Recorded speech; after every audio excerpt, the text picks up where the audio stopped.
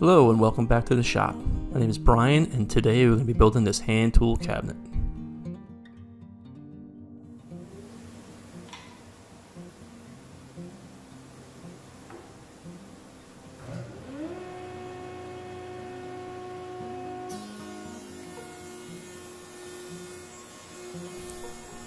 Here I'm bringing the lumber for the cabinet to its final dimension.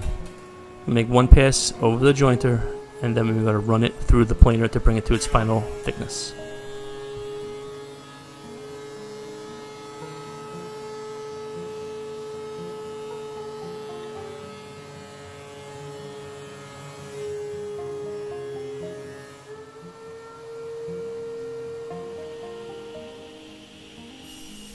Once the lumber is dimensioned, we take it to the table saw and cut the carcass parts to their final size.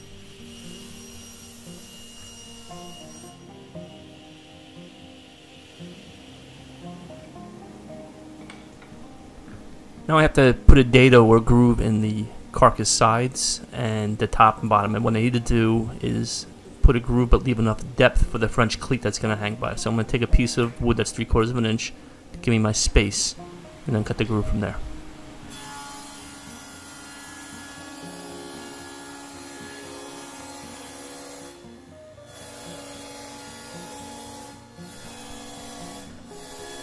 We're going to run a through groove for the sides, and on the top and the bottom we're going to do a stop groove.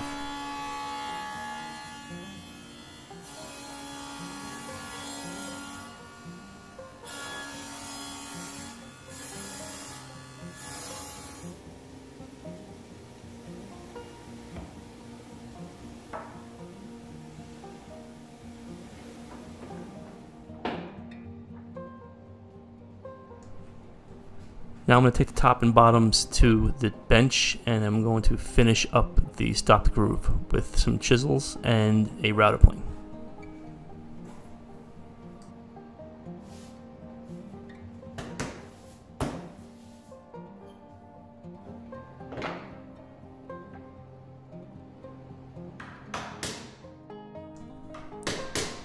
Now this butternut's very easy to work. It also helps to have very sharp tools, but this is a very hand tool friendly wood.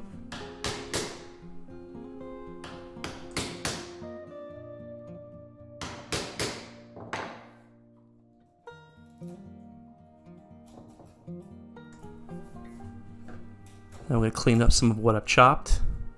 Basically going to have the bevel down on the chisel, and once I clear out what I feel is enough, I will take the router plane and finish off the bottom.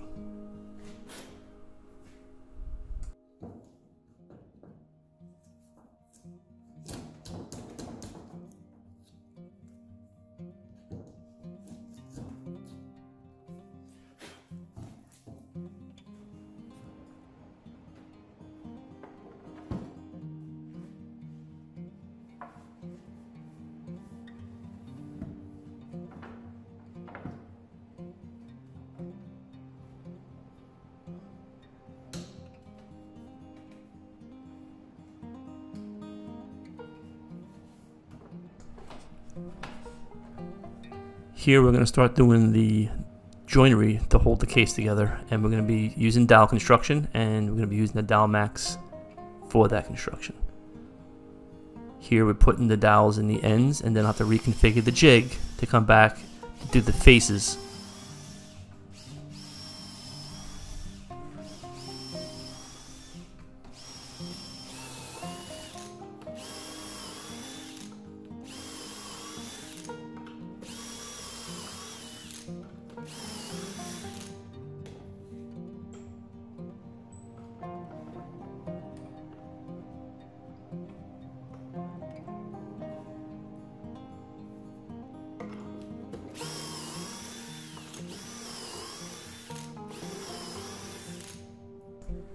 As you can see, this dowel max jig is very easy to use, and it is very accurate.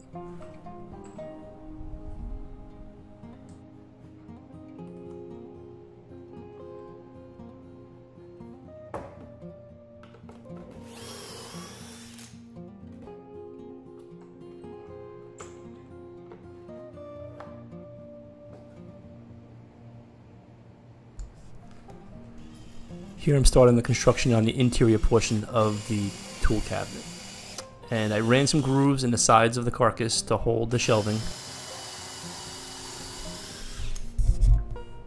And I'm using the Miller dowel system for the divider partitions. This is basically a step drill bit and a stepped peg. Looks like a wooden nail basically. And you just drill the holes, add some glue to the pegs. And here I'm showing you the step drill bit. And this is what the peg looks like. And they come in a variety of different wood species. I believe these are the walnut ones. Just add some glue to them and hammer them home just like a nail. And then use a flush cut saw and cut off with the piece sticking at the end and sand it flush.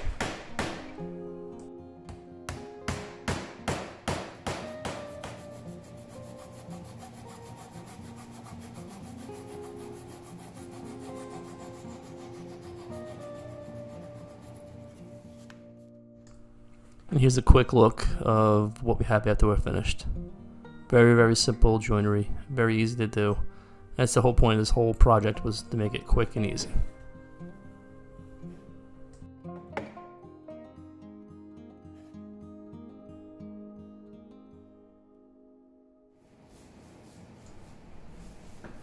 So most of the carcass construction done, I moved my attention to the panels. This is the back panel, and I am adding some contact cement. Now the brush I'm using is for contact cement. It's not a regular paint roller.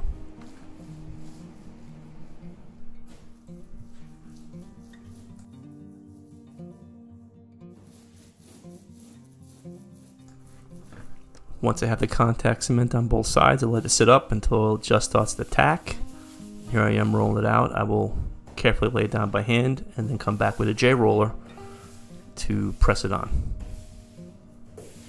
And from that point, I'll trim up the panel to where I need it, the size I need it to be.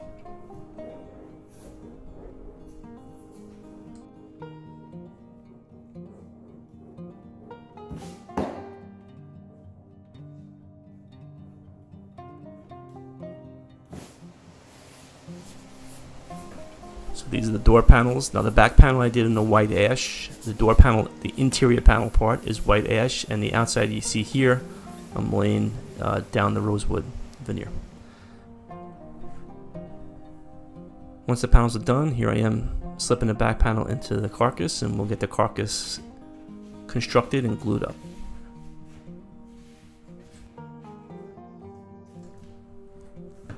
Now the shelf and the drawer section I glued up separately as a separate sub-assembly to make the final glue up a little easier.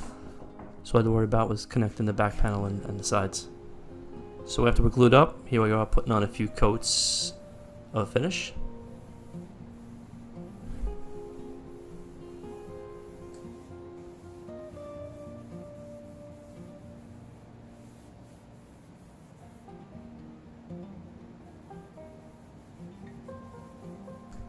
We decided to go with the armor seal for this cabinet.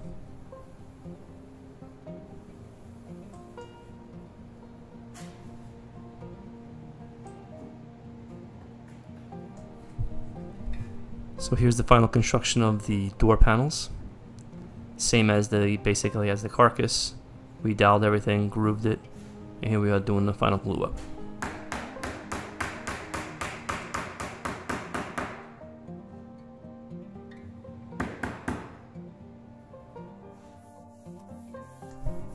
And after the glue dried, we pulled them out of clamps, and here we are putting on the armor seal.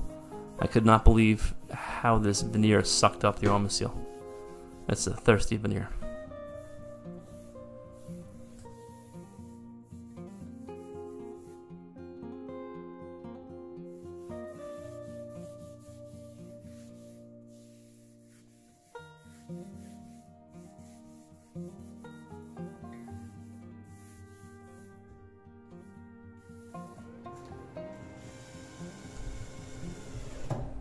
After finish was dried, it was time to install the piano hinges. If anyone's ever done these, you know it's just very simple to do. It's just a lot of screws.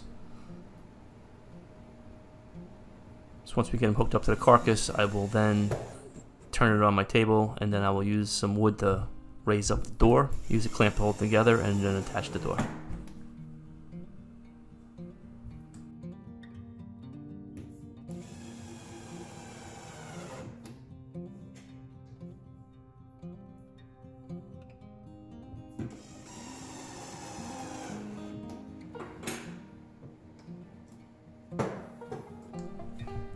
Now to check the fit, and the fact that we had a square carcass and nice square doors, this thing just dropped right together. No issues at all.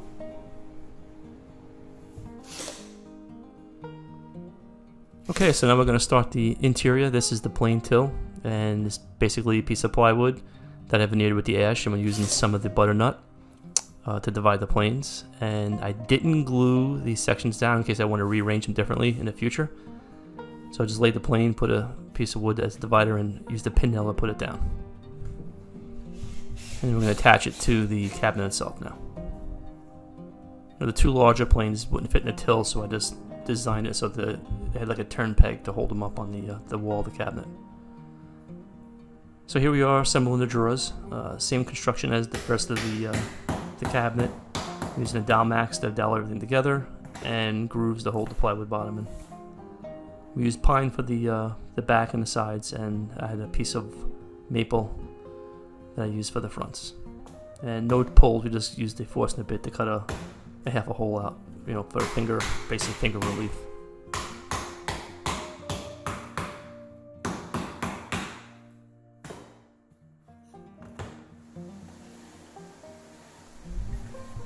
So after sanding the drawer and getting everything to fit nice, I took the block plane and I'm chamfering all the edges that you're going to touch, just so you don't feel the sharpness of the corners.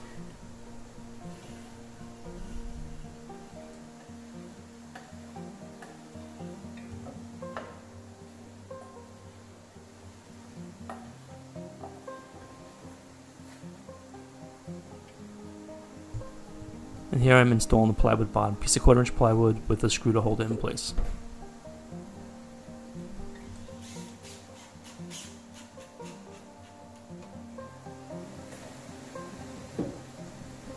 And we have a nice fit. So now we'll start hanging some of the tools on the interior. This is the lower tools are the most used tools, so the chisels I use the most are going to go here, and I will hang chisels I don't use as much higher. And again, this could be moved around anytime I want, so if I don't like it a month or two from now, I just rearrange it and change it up.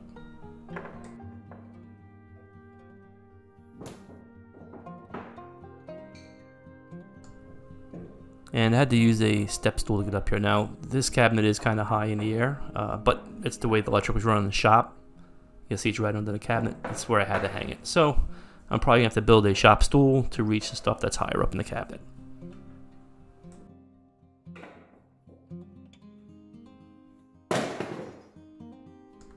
And here we are hanging one of the dovetail saws.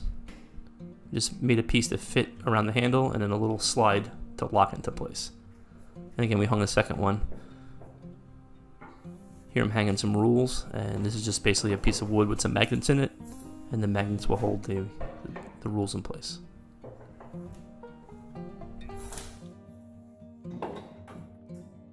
And we fashioned a holder for the spoke shaves. I still have cabinet scrapers to hang, hammers to hang. So here we are. The squares is basically just a block with a slot cut in it for the square to slide in and out of.